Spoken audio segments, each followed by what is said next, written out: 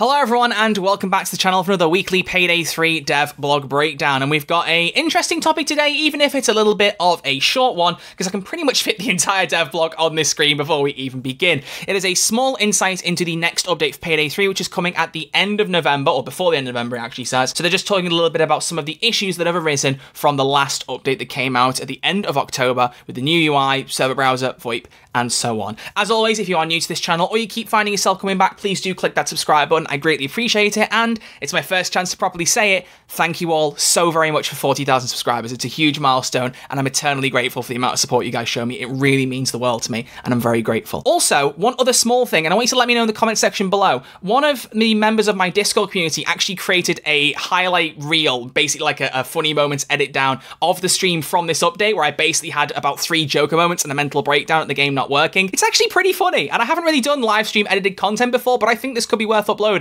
So if you'd like to see that video, it's like I think about 20 minutes long, let me know, and I might well publish it early next week, because I do think it's quite funny, and I wouldn't mind sharing it. And if you like it, maybe we'll do more of them in the future whenever there's an update that comes out, you know, updates in a nutshell or something. So do let me know. If you want to see that, leave a comment. I may well drop it early next week. But either way, let's talk about the blog. As I've said, they've not acknowledged every issue, but they've brought up a couple of them. They've said they're basically looking at resolving a few things in the short term as a result of the issues that arose with the update. First off, VoIP will be set to off by default.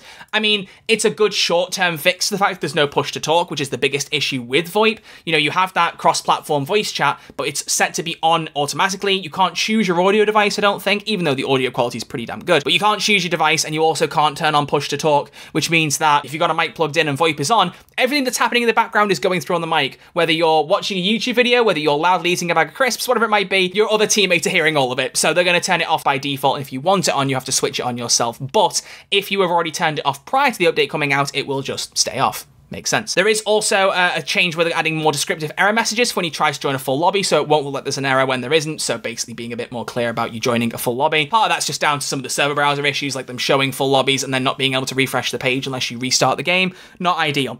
But there is a big issue they've acknowledged. There's one big one they haven't, which I'll get to in a minute, and it's the reason I'm not playing the game at the minute, and I meant what I said. I've said this on socials. I'm not playing Payday 3 till it's fixed, but we'll get there in a minute. There is a tricky issue on Xbox causing very long load times, and we're doing 2 things on that topic. First off, they have temporarily re-enabled the quick fix some players were using to alleviate the loading time bug. You can now manually uncheck your DLCs, which may help reduce the load times for some players. So if you're on Xbox and you don't know, or you want a bit of a recap, Xbox load times are astronomically longer than PS5 and PC. Takes 3 to 4 to 5 minutes to turn the game on sometimes, and even leaving heists can take several minutes when you finish in like a results screen. And there was a fix that was working where if you uninstalled all your DLCs in the manage games and apps section on Xbox, it would then basically make the game load a lot faster, which was quite a handy quick fix. It was nice to have that option. Unfortunately, in the last update, Starbreeze went, hey, we've turned this off, but then didn't fix the problem that people had that led to them doing this in the first place. Again, it's that typical Starbreeze structure they had, especially towards the start of the game's life, where they were like, we're gonna get rid of this thing here, but not add the thing that makes it better until later down the line. And I'm glad they're gonna revert that, because it's not a good way to do things. And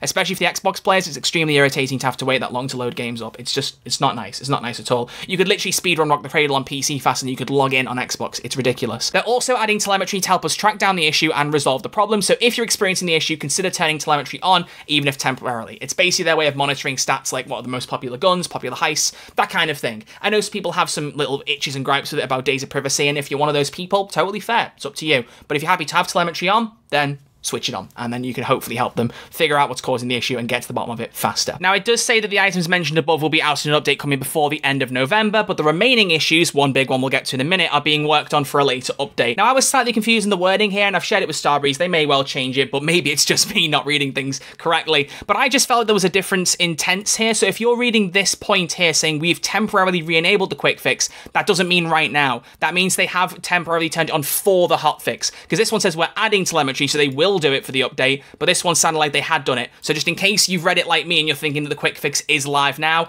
it's not. You're still going to have the load times that are being really long on Xbox until this update drops. So if there's any clarification there that I certainly needed, maybe that's just me, but if you were thinking the same thing, that is the clarification. The quick fix is not live now. It'll be live with the rest of this stuff at the end of the month in this update. Now, obviously, what this doesn't talk about is one of the bigger issues, which granted, not everyone's experiencing, but there is a huge issue with Payday 3 right now, where if you have too many friends added on Nebula, there is intense stuttering in the game, in the menus, in the heists, in literally everything, and it genuinely makes the game unplayable. That's what that live stream is all about, that highlight reel someone's edited for me. It's me trying to play the game on all 3 major platforms and finding the same issue on all of them. It's the saddest thing with a lot of these Payday 3 updates at the minute. They add good stuff, but there are bugs and issues and things and small errors that just shouldn't be there. Some of them you can't predict. I'm not entirely sure how Starbreeze could have caught that stuttering issue. It's fair, but it doesn't make it any easier to find out that it's not even in this blog post or something coming at the end of the month. That means we could have this problem going into December. And I have said I'm not playing the game until it's updated, and I genuinely mean that. It genuinely makes me feel nauseous playing a game that's stuttering as much as it is. And I'm not about to start nuking my friends list before anyone asks me that, because that has been said to me a few times,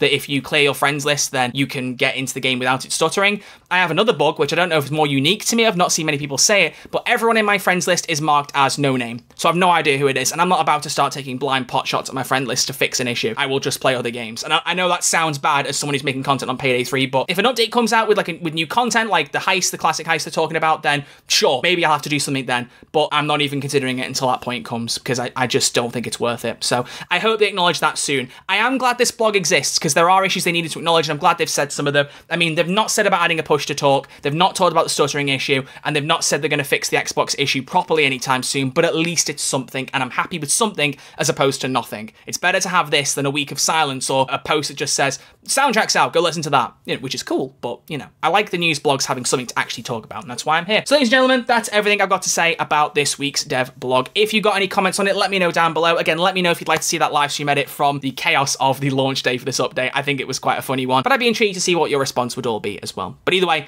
thank you all for watching. I will see you all very soon with some new content. Look after yourselves, stay safe, and I will see you all in the next one.